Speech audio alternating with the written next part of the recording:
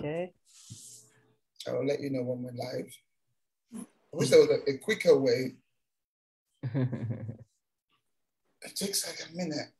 Okay, it's connecting, and we are connected. Okay. We're alive, so I'll let you know when it's connecting. Let me turn the sound off here. All right, you can start the introductions. I'll speak to you later. Okay, so I guess this will thank be, you. since it's just David, it might be just be about 30 minutes. That'll be fine. Okay, all right, bye. Okay, bye-bye. Hello and welcome to the second annual African Film Festival Atlanta. My name is Judith Aidoo, and I'm on the executive board of AFAF. It's my privilege to be here today as a film producer and a film lover. We're going to present some films. At present, we have one of the filmmakers with us, and so we'll start with him. But before we do, I just wanted to mention a couple of quick things, and that is the African Film and Arts Foundation is a nonprofit 501c3 arts organization based in Atlanta, Georgia, and its mission is to magnify and celebrate the visions, voices, lives, and stories of people from Africa and the African diaspora. And we execute our mission currently by producing two main events: Cinema for the Culture, a monthly film screening and conversation with filmmakers, and the African Film Festival Atlanta, which is a 3-day festival showcasing films from around the world. Our theme this year is redefining the African voice, one story at a time, and being responsible for highlighting the brilliance of new and emerging filmmakers. It's a feat that AFFA is committed to being a frontrunner in this space. We're grateful that we're here today and have your support. This festival offers the opportunity to support the ever-growing African film community in Atlanta. And as you know, Atlanta has a significant number of African migrants, and it's reputed to be the third largest settlement for Africans in the United States. Coupled with the fact that Atlanta is the epicenter of the film industry in Georgia, a state that produces the largest quantity of film in the United States, the homegrown African Film Festival in Atlanta is long overdue. So with that, I want to introduce the director of From Durban to Tomorrow, Dylan Mohan Gray. He's with us from Mumbai. He just mentioned he is an Indian Canadian and living in Mumbai and telling stories that include African stories. So he's a globalist. Welcome, Dylan. Would you just share with us a little bit about your background, how you got into film, and then let's dig into this particular film. Thank you. How I got into film. So I was, as mentioned, I actually grew up primarily in Canada, and I was sort of drafted into a local theater group when I was a kid. I started acting when I was maybe around 8 years old, something like that, in local community theater, and that, you know, I really enjoyed that. And then I, after some time, started getting interested in writing plays and directing plays. And then, you know, with some friends, we started making videos around the age of probably around 12 or 13, using the sort of school equipment that was primarily intended for shooting sports matches and practices and things. So in between sports matches, we would sign out the school video camera and make different types of videos, horror movies, all kinds of things like that. Then, you know, I continued. I was very involved with theater, and I continued acting and directing and writing theater, and right into college. And I went to college in the U.S. In New England, and continued that there, and started, you know, becoming part of the film studies community at the university, which was mainly film theory and history, but we did make films as well and do some production work. And quite a number of people I went to college with ended up becoming, you know, professional filmmakers, some of them quite celebrated ones. So, you know, that community continued to sort of nurture our growth.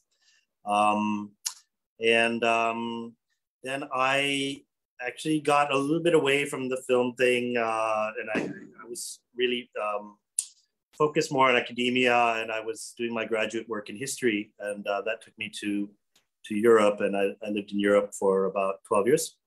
I was mainly based in Budapest and to some degree in Berlin as well. And so I was doing my graduate work in history, and then by sheer chance, I happened to meet somebody that I used to act with virtually on the street, and that sort of pulled me back into the film industry, because he was actually in Budapest working on a film with David Cronenberg. And so, then I started working in the film industry alongside my academic pursuits, and I started working on movies and commercials as an assistant director, first of all, then the second unit director, and I started working as a line producer.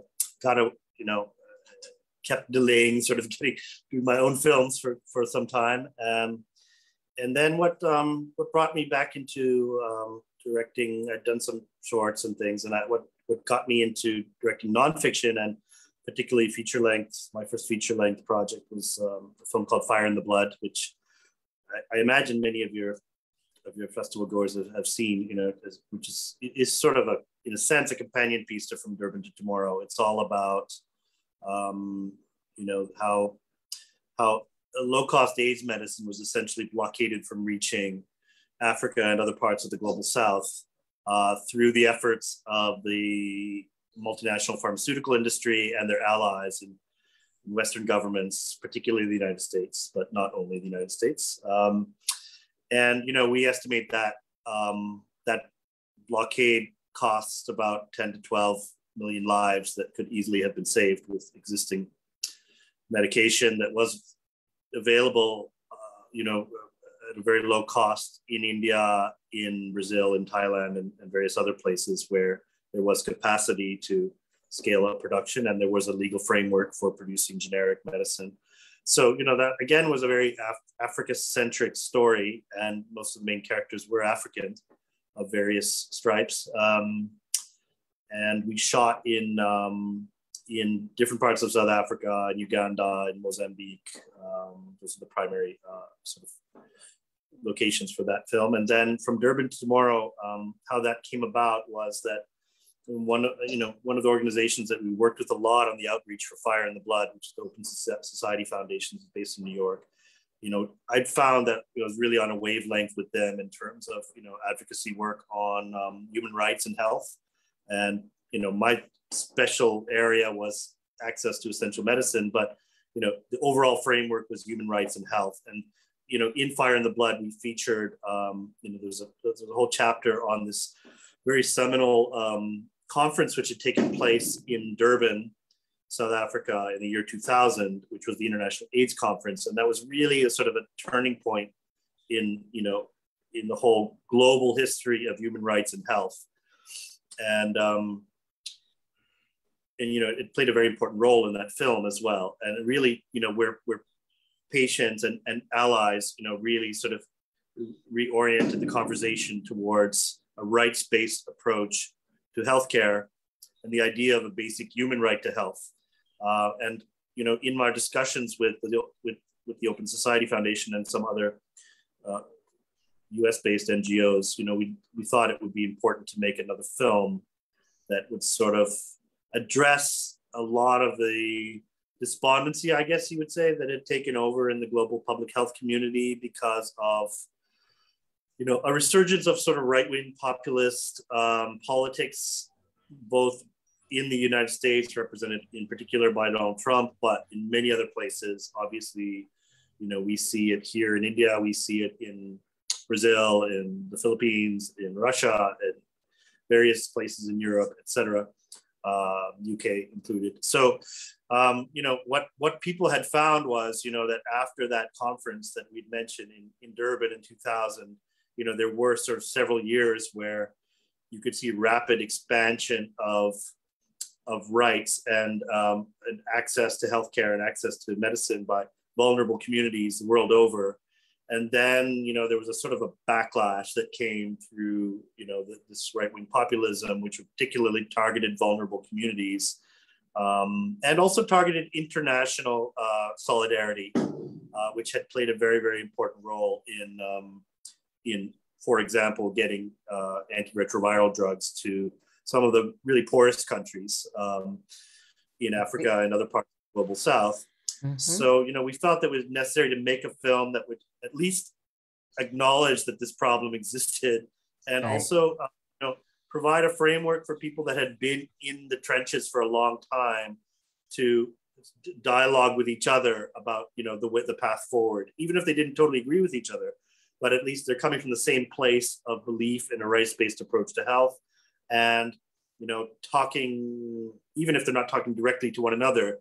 The idea of the film was these 5 characters in different parts of the world coming at this problem from different angles would create a sort of a dialectical kind of conversation that would be very useful for all kinds of stakeholders in this realm of health and human rights. So that's how the film came about. Thank you for that. Really helpful. You gave a lovely overview.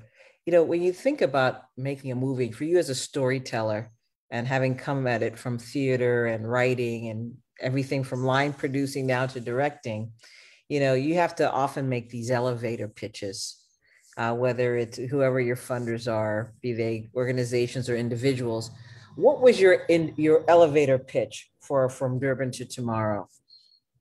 What's the story you wanted people to really, really receive? So, the thing was that with From Durban to Tomorrow was a little different in the sense that the foundations actually came to me, and they didn't so much say, what the film should be, but they felt there was a real need to address this problem, this question, this sort of unspoken sense of dread and foreboding and despondency, like I said, that had sort of taken root in the global public health community. And so, we discussed how that might be accomplished. I mean, it was that then it became more of, it's sort of a reverse engineering type of task where, you have an objective that might not even necessarily be a policy objective. It might be more of an idea-based objective, let's say. And then, what is the best way to effectively communicate that, and also do it in a way that doesn't feel like something you've seen a million times before, that sort of allows people to easily sort of shut off from go into autopilot. Mm-hmm. And what I felt was really interesting, and I drew on my previous experiences working on Fire in the Blood and some other health related films, was that I was very inspired by the people who have devoted their lives to these questions. I really, genuinely very moved by the life's journey that they followed and the eloquence with which they express themselves. And I really wanted to forefront those types of people, but also make it clear that there are many different types of people that do this work. And it was also very important to me to show that there are many different situations in which people work. So, for example, we have a character, Muslihu, in the Republic of Guinea. And he says very clearly, the type of activism that happened in Durban in the year 2000 and subsequently, and through the treatment action campaign, which was highlighted both in Fire in the Blood and From Durban to Tomorrow, which is a huge grassroots organization, very, very powerful. That is something that can function in South Africa, but in Guinea, it would not be able to function because the political climate and the social climate does not permit that. And which is unfortunate, but that's the reality, So, and people have to live in the reality, of course, they are trying to constantly expand the space for civil society and for freedom of expression. But, there are various emergencies going on, and the health emergency is just one of them. So, it was very important for me to say, that if you're talking about South Africa, it doesn't represent all of Africa by any means. It is very much one face of the continent, and there are many others. And a lot of people that face these issues, and millions, tens of millions of people facing these issues in Africa, do not have anywhere near the type of circumstances that exist in a country like South Africa. Mm. And likewise, you know, if we featured, for example, Hungary, where I mentioned I used to live, again, you know, the situation in Hungary would be quite different from, you know, it's a sort of the middle income country, but, you know, featuring many of the characteristics that we've seen in Central and Eastern Europe, where there's been a major retrenchment of right-wing politics, a lot of moralizing from conservative religion, et cetera, and a lot of demonization of vulnerable communities, including, you know, people of various sexual orientations, ethnic minorities, so on and so forth. So, you know, it is important to understand that contexts are very different and the struggles that people face are very different in all these kind of places. And often the questions are much more complex than they're made out to be. And that was very important to me in making the film. So I wanted to forefront these 5 people. And like any type of film, I say, whether it's fiction or nonfiction, really casting is probably more important than pretty much anything else you do. And so we put a big amount of effort into trying to figure out who our people should be. We wanted people that, you know, would work on the front lines, but also can talk about the big picture, because which it sounds like an obvious thing. It's not that easy, because a lot of people that end up speaking about the big picture, they've sort of moved away from the front lines and they sort of move into administrative roles. And, you know, from a filmmaking point of view, it's not that interesting to see somebody in an office sitting at a desk in front of a computer. I mean, that work might be very important, but it's not very visually stimulating, and you don't really get a sense of the frontline work through that. But if it's only frontline and you don't have, you know, we wanted people who could sort of move beyond their specific fields of expertise into the wider, in those big picture questions, those global questions, you know, so they could have the dialogue on that level. And then, of course, it was very important to have a geographical representation, to feature, like I said, countries that are very rarely shown, and to also, you know, have a strong representation of women, to have people working in different aspects of human rights. We wanted people, you know, working, for example, with vulnerable communities, sex workers, for example, the drug community, then the grassroots, you know, movements that are sort of exemplified by the Treatment Action Campaign in South Africa. And then we have Muslihu in Guinea, who really represents the, you know, could talk about the different responses, the difference in the response to Ebola and HIV. And then we had, you know, Vanessa in Spain, who was really focused on the legal framework and trying to change the legal framework and the patent system, et cetera. And, you know, also grassroots activism in a relatively wealthy Western country, which is a very different ball of wax. So, you know, that was all the alchemy we tried to put together in you know, presenting a global picture through these 5 individuals. Excellent. Great to hear you articulate this. Can you tell us a little bit about the budget? I know you had these guys coming to you, but can you give a sense of what the budget was for the film in total? No, I don't even really recall exactly what it is. I mean, I would say this is a 40-minute film, and it's an unusual length. You know, I really appreciate the festival and various other festivals actually taking the film, because it's not often easy to find a home for a 40-minute film. But the reason the film is 40 minutes is because, you know, it was first and foremost intended to be a conversation starter and an advocacy film. So it, you know, that length actually is conducive to starting conversations, to having, you know, discussions after the film, to be showing to, you know, in conferences, to policymakers, you know, in educational settings, et cetera.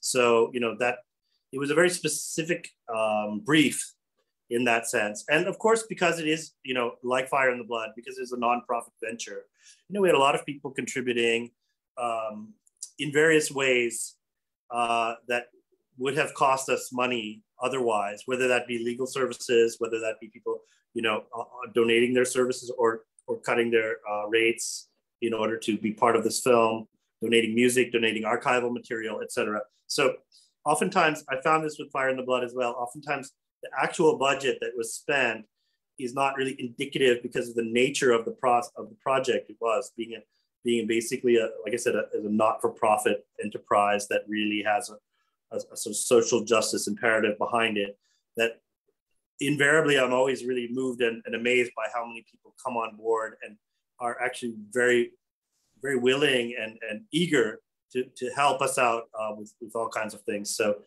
it might be that the actual budget is actually half of what it normally would be, let's say.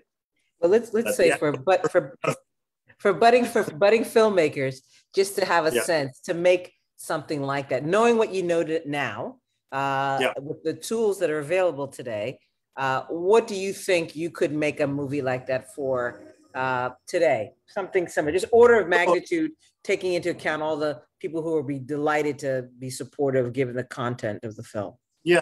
So I think that, honestly, with a film like this, it's a tricky one because you're shooting in 5 different countries, right? Now, in some places, you can actually pick up your entire crew and equipment. And it was someplace like South Africa or India, or Budapest, for sure. In a country like Guinea, there's basically almost nothing there in terms of equipment and crew. We have a fixer who was very, very good.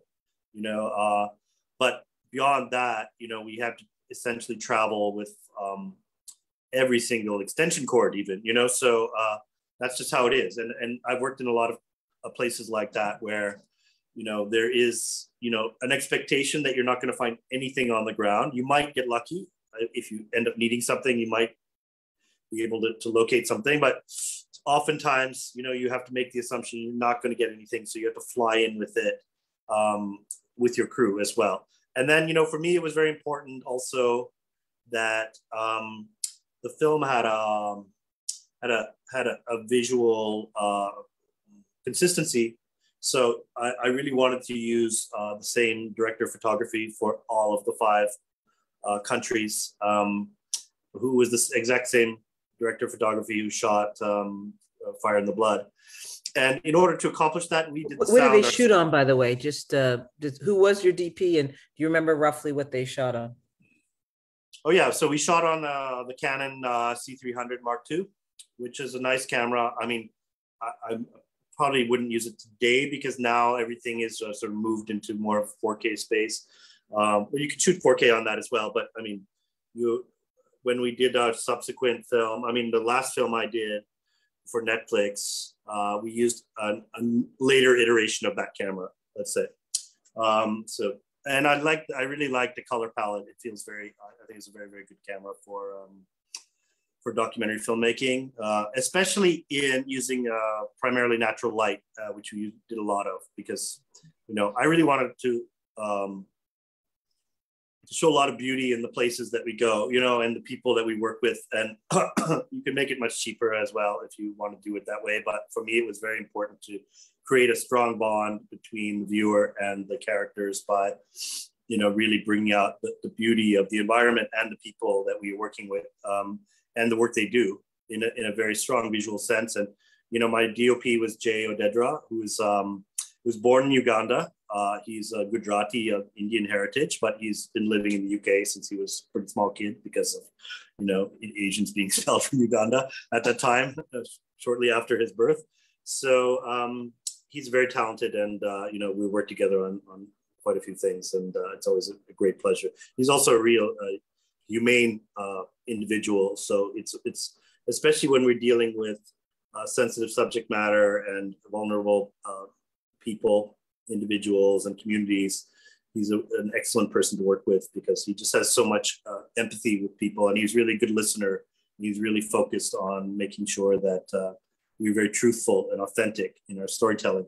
So yeah, in order to accomplish, being able to budget-wise to be able to manage having him shoot the entire film, so we actually did the sound ourselves, which I'm not sure I would necessarily do again because it led to a lot of issues in post-production. We did our best, but there's no substitute for a really good sound mixer. And, we did have quite a few sound issues that we had to deal with in post-production. But again, coming back to budget and production matters, because of the exigencies of shooting in 5 different countries, it doesn't matter that it's a 40-minute film. It could be a 3-hour film. The costs are not proportionate to the length of the film, because you actually have to physically go to all these different places. And we shot, on average, we shot about 6 days per country. Wow. And I'd gone before to do a certain amount of prep work, so that to try to minimize the shooting time. Yeah. So, okay. And then, music, original music. So, I mean, again, a lot of things you could do it cheaper. It was very important for me that the film be cinematic, that it really, and it also, I don't like to make news pieces. I really want to make, films that have a shelf life, that can, be watched for a number of years and still be, relevant, and still be topical, and still be correct. And so, yeah, that was also a consideration. And then, of course, that means finding, putting a lot of effort into finding good archival material, which, is video, which is headlines, which is photographs, etc. So, that's a major effort in and of itself, especially when you're dealing with stories that have not been really told that thoroughly, because they're not part of the mainstream narrative, so you have to, do a lot of extra detective work to access that material. But on the plus side of it is the material is, I think, visually much more compelling, because, I always tell people, working with young filmmakers, et cetera, that we're talking about archival material. People often think of news material, much of which is fairly expensive. First of all, it's relatively easy to find, but it's fairly expensive to license. But I just also think it tends to be very boring visually. And it's also, it's the news, certainly in the United States and many other countries, I would say India as well, the way that news is presented, the way that news is shot, is a very much coming from the dominant, the elite viewpoint, and the dominant classes, the India dominant castes, etc. So if you're talking about vulnerable populations and issues that are pertinent to people who are underrepresented, and often, I don't like the term voiceless, but whose voices are often sort of suppressed, let's say, then that material is actually often counterproductive to the effort, because that material is giving a sense of a sort of a dominant narrative, which is something that we are trying to sort of undermine or countervail. So I would much rather find footage that has been shot by individuals who are part of these communities, or NGOs, or, you can find them in various places. It's easier now, of course, because now people have camera phones and I mean, a lot of the stuff that we were talking about from Durban to Tomorrow, the archival material is from a period where, the camera phones, certainly in a lot of the global South countries, were not present. And people didn't even if they did shoot stuff, that footage was not archived, because people would just upgrade their phone and they wouldn't necessarily dump that material. So yeah, there's a lot of detective work involved in that. Last question for you. I'm really grateful for your time. This has been really interesting. One single memorable moment from the shooting of the film that you want to share. If there's anything that really touched you, moved you, changed you, what is it? And then we'll close with any final remarks you want to make to our viewers. Yeah, I mean, I think that kind of what I alluded to, I mean, we've got from Durban to Tomorrow is about 5 characters in 5 different countries. And in that sense, in a way, it's sort of like 5 films, honestly. And I mean, when I did Fire in the Blood, it was 8 countries, and it was like shooting 8 films. Certainly from a production point of view, it was like shooting 8 films.